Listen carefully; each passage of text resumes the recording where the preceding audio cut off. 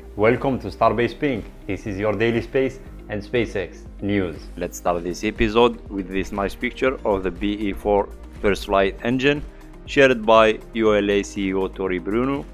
The Vulcan Centaur first stage needs 2 BE-4 engines, so one more engine to go for the first mission.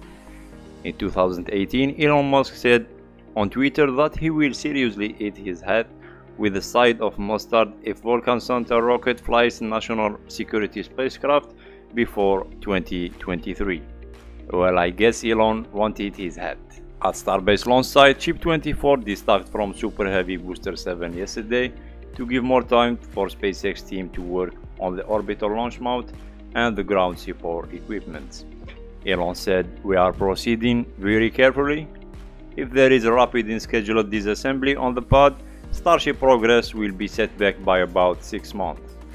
And closure cancelled for today. Until this moment, we don't have any possible closure."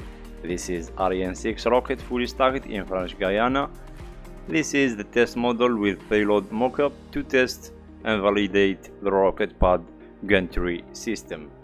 At Starship 39A launch site, one of the tanks lifted using 2 cranes and positioned into place. Launcher team successfully tested their E-2 engine turbopump for the US Space Force at NASA's Tenney Space Center. They said that they demonstrated the highest performance kerosene rocket engine turbopump ever manufactured in the US. Let's hear the sound and the most important thing, watching the data.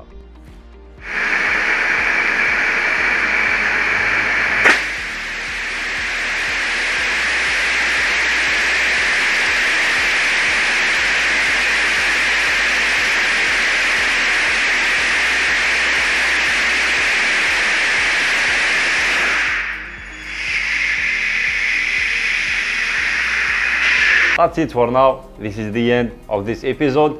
See you tomorrow.